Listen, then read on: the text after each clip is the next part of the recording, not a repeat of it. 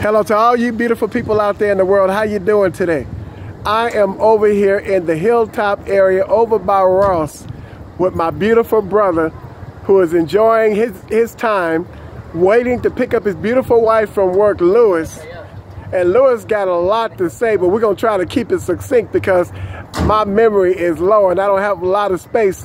So I'm going to give Lewis about 10 minutes, 15 minutes to share with you beautiful people what kind words and a smile means to him. Lewis, talk to him like only you can.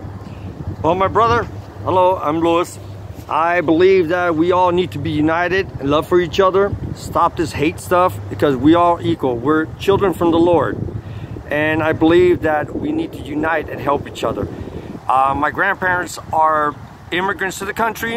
I'm a United States citizen, fought for this country, and I believe we all need to unite. It was difficult when my parents were in Europe and my grandparents during the Holocaust. And I believe that if we all unite, we all help each other, and we all believe that we care, or at least care for each other, not believe, do it, we will have a better country. You know, just stop all this bickering. We're all brothers and sisters through the hands of the Lord. Amen. Lewis, what would you say to encourage this younger generation coming up in this day and age with all the struggles and the toilings and the sufferings and the violence and all this discord that they have to face in this day and age, going through college and a lot of them are suicidal in this day and age, something that you and I, you know, it was when we were coming up in our age was unheard of. What would you say to encourage this younger generation today who's struggling with such things as that? We need to listen. That's the major part. Is listen to advices, opinions. Work with each other. If you see somebody that needs help, help them. Don't help because you're going to get something. Do it because you're doing it from the heart, because you love somebody, because you want it. It makes you feel good. The Lord gave his son to us, you know, to protect and save our lives. What makes it hard for us to just turn around and help somebody else? I'm a United States postal worker. In my route, everybody loves me because I will stop and help you regardless of what my supervisor says, because it's about humanity, not about money. And stop putting money before love and before your people. Well, listen, first of all, is in Spanish, Colosenses 3:20 says, you know, children, be obedient to your parents. Because the Lord loves it. It's hijos sean obedientes a sus padres en todo, porque es muy agradable en el Señor. Just follow that, you know. And also, parents, you know, don't agitate your child, but guide them. You know, they're not your slaves. You know, they're your children. Treat them with love and respect. Talk to them, guide them, and that's the way you're going to try to get a lot of response. Let's back up a little bit over here, Lewis. Lewis, talk a little bit about what you shared with me in terms of the good man and the good father figure that you are, and how you took on the responsibility of defying the system by raising some beautiful adopted young people. Well, I fostered, first of all, Jed came to me and asked me if I could adopt his siblings and himself. I actually refused, foster them. So I went to the foster program, but the foster program in the U.S. is not functionable. It's about making money. So I end up having issues because each child had a different foster parent. Social worker. I speak 4 languages, so sometimes I get confused. So each child has a different social worker with a different attorney. So it's very hard to unite these 2 social workers, 3 or 4 or 5 to work together because they all have their own way and their own thoughts. So for me, instead of going through that crap, I went ahead and just adopted them and made them mine. And then the judge told me very closely, said, "You sure you want to do this? Because you're not going to get paid and you're going to bring them right back to the system." I said it wasn't going to happen. I didn't believe in doing it for the money. I believe about doing it for me and for the child.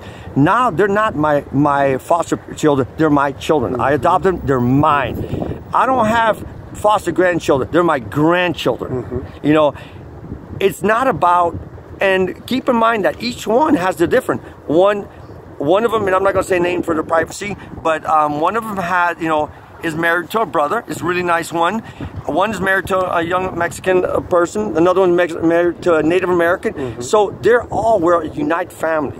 Okay, when my grandfather was part of the underground French resistance in Spain as a Basque, he was not Jewish. He was doing it for the freedom of the people. That's what we need to do. We need freedom here. We don't need to be policed. What we need is peace officers to work with us. You know, Marines, Army, when you're abroad, you police the streets abroad. Somalia, or wherever country you're at, Iran, Afghanistan, wherever you're at. Here, become peace officers. And the young brothers and sisters, us young folks, we need to stop, you know, trying to challenge people. We need to just listen a little bit and try to learn. That's what my opinion. Because if we do that, we're going to have a lot of love among each other. That's very beautiful. Now, Louis, you said something about if you're uncomfortable with talking about it, don't talk about it. But if you're okay with sharing it with the world, share with the world a little bit about your past history, what you shared with me regarding your grandfather and your grandmother. I thought that was interesting. Well, I have in my blood Spaniard, Portuguese, French, Salvadorian, African, you know, and we're all together and we're all one family. There's no, you know, it's what's in here is what counts, not what's out here. You know, and that's, I think, that we need all to unite and work with each other. Very beautiful. Very, very beautiful. You know, beautiful people out there in the world, like often as I tell you, beautiful people, I never know from day to day what my life is going to be like, what experiences I'm going to have, what people I'm going to be blessed to embark upon having these experiences with. And I said today, you know, I'm due for an interview because as you all who watch my videos well know, I haven't had an interview in I think it's a couple of weeks or so. And I said, if I don't get an interview today, I'm going to just shoot a personal video and I'm going to talk to you beautiful people today because I love for the community, society to interact with you beautiful people as opposed to just me, myself. Louis came up to the car and we've been sitting here talking for what, about 30 minutes or so? Probably more than an hour. Probably, yeah. It's been a while. And so as I was getting ready to leave, because I'm thinking, look at the time. I need to go eat. I haven't eaten all day.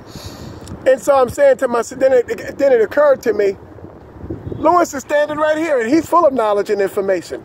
Let me interview Louis. Well, you know, my brother, the Lord is the one who did this. The Lord trying to had his hand on your vehicle and guided you to me. Yes. So we ended up speaking, and we had that other brother that came up that we ended up speaking to. Yes. It's the good Lord, it's God that unites us. We need, like I said, we need to stop bickering. We need to be together. I believe that if we start paying attention to each other and stop stopping people, you know, if a person comes up and starts saying something, don't argue with the person. Stop and say, okay, or listen to the problems. There's a lot of times I'm delivering mail and I have people that come up to me and they want to share a problem. I'm on a schedule. I need to deliver that mail, but I can't just stop and walk away because what if that person is suicidal? Okay, so just let that person give you this information and then you go, thank you. You give a little bit of your opinion and then you go. But just don't shut people off and say, I don't want to talk to you and walk away. That's the American way. And we got to stop that because that was never the American way. This is the modern American way. Just threw that person away. You know, and now it's about this and not this. We need to stop that. Because if you want to look at it, Jesus Christ gave his life for us. Okay? And a lot of you folks out there that don't believe in that, look at the Bible and then talk to us. May God bless all of you guys. May the Lord hold you, save you, and love you. Tell them you love them too, Louis. I love you too, my brothers and sisters out there. I love you all. To all you beautiful people out there in the world, there's nothing else left for me to say to follow up on that. Louis covered it all. He touched on it all, and he shared with you all it all. To all you beautiful people out there in the world, if nobody told you they love you today, I love you. We love you. We love you. We love you. We all love you all. And have a beautiful smiling night. May the night shine bright.